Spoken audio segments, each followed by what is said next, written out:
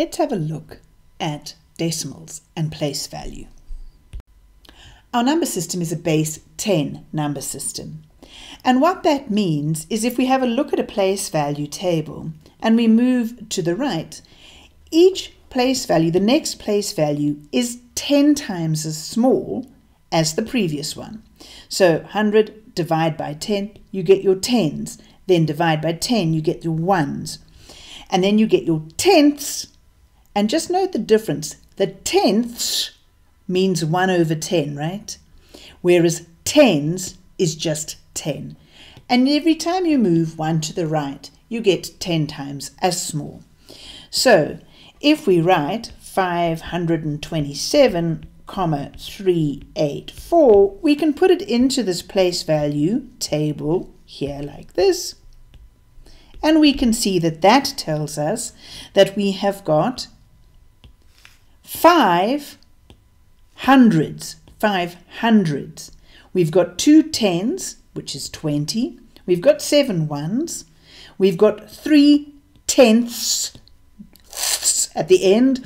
Tells me it's just 3 over 10. We've got 8 hundredths, which is just 8 over 100. And we've got 4 thousandths, which is 4 over 1,000. So let's just get a concrete picture of what 0,4 would look like. So 0,4 is no ones, but you've got 4 of the tenths. So it's 4 of the tenths. And you should know from all the work we've done on fractions that 4 tenths means that you take the 1 unit and you cut it up into 10 pieces and you just colour in 4 of them. So 0,4 will sit over here on the number line and it's represented by this red bit here. What about something like 0,04? Well, there you've got no ones, you've got no tenths in this case, but you have got 4 hundredths.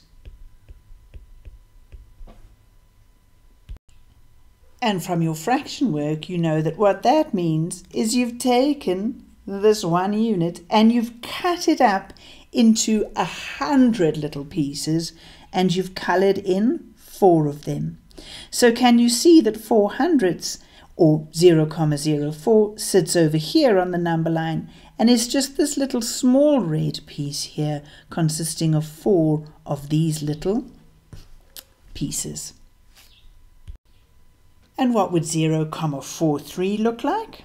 Well, because you've got 4 tenths, you will have 1, 2, 3, 4 of those tenth pieces. And because you've got 3 hundredths, you'll have 3 of these little hundredth pieces. And so 0,43 sits over here and looks like this.